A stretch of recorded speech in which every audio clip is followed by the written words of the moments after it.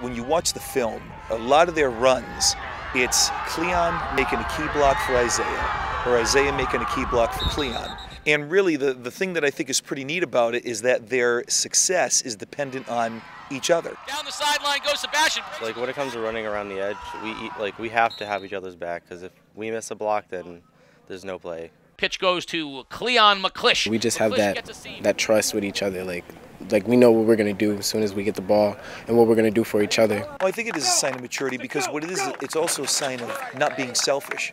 They understand the big picture, and they understand that in order for the team to be successful, it's not an eye back where it's one guy getting all the carries. They're essentially sharing the carries, and so they've got to help each other out. And they also understand that when they see it on film and we try to point it out, when they're making a great block and they're driving their legs and really have the the perimeter sealed, and the other guy gets good yardage out of it, that's a quality play right there, and that's what we need. Honestly, it's just as good as scoring yourself, because knowing that you are a big part of the play, allowing them to get to the next level and score is really a nice feeling.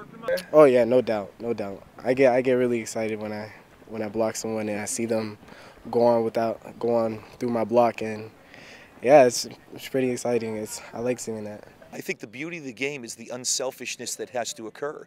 In order for teams to be very good teams and for offenses and defenses to work, it's 11 people doing their job, but not just the job that they want to do, the job that the team needs done.